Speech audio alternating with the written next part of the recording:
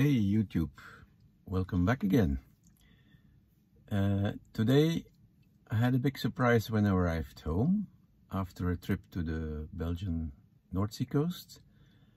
I saw that there was an update waiting in my car, and the update was 2024.20.6.2. And when I looked at the description, I saw that Autopark was included, and I installed it. So it was just half an hour installation, and when I came back I tried it out. Just have a look at the next examples. This was my first test next to the church in the village. I found the first spot, and look, when you drive slowly, a parking spot is popping up. You press start, and then the car is doing its thing. It's parking backwards in the available space. This was a very simple one. Marvelous.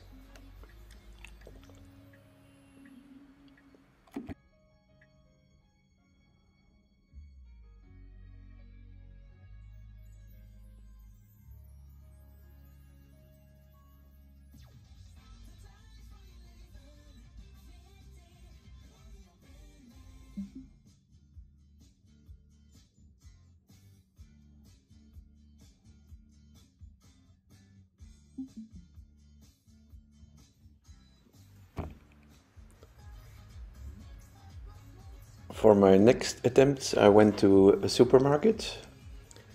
It was actually closed, but there were a few parking spaces available.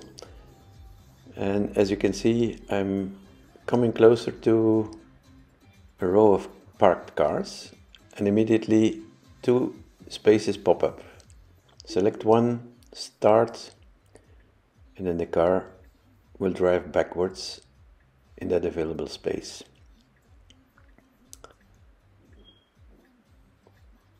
The fact that it drives in backwards makes it easier to leave again, and that's nice.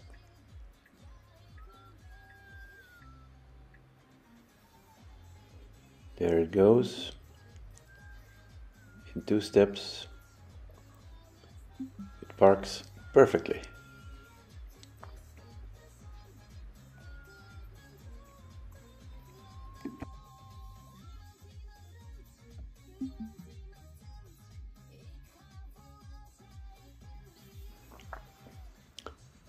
The third test was nearby in the same public parking of the supermarket.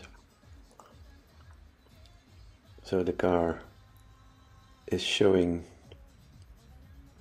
all the available spaces when you pass them. And then next to that Mercedes, I want to park backwards, so I select the space, start, and then the car is turning in backwards and safely sliding next to that car. You can always stop by pressing brake, of course, and then it pauses and you can continue. But I've never had any problem yet. You must watch carefully what it's doing, but it's doing it so well. I start to trust it already from the first day.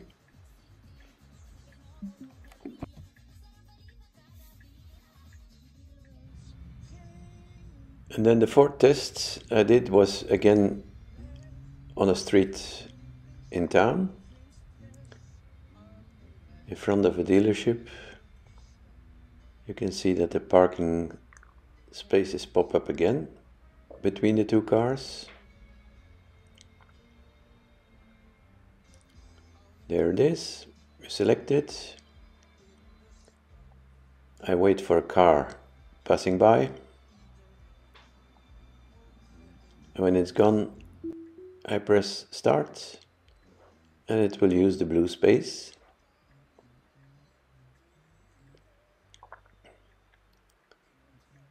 Parallel parking.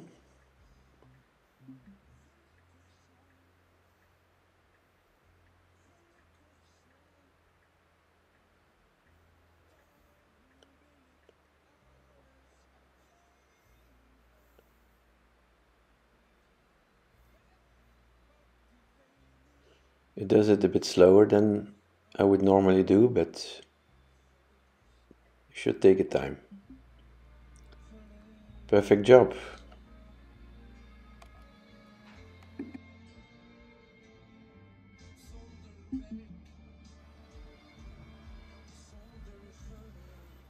And then the last test for today was a very special parking.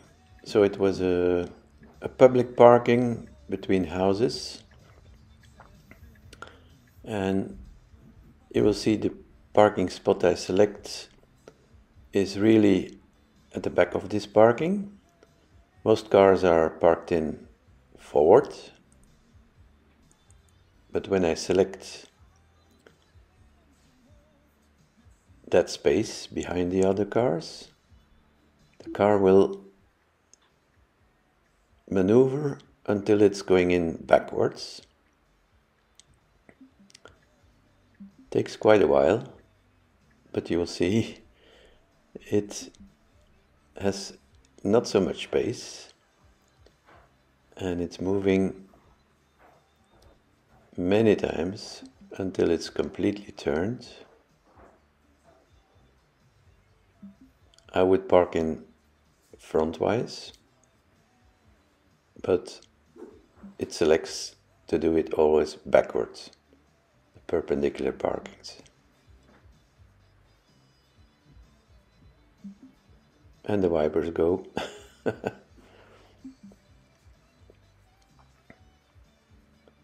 A few more maneuvers, forward, backwards. It was not the easiest choice, but it did the job.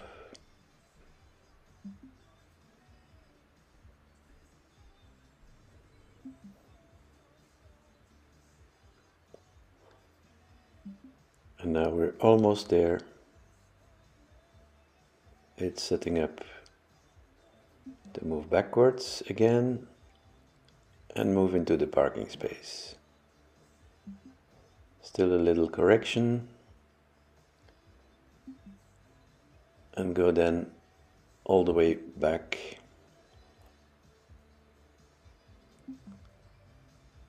This is very time consuming, I know, but it's amazing how it can do it. That's it. To be continued.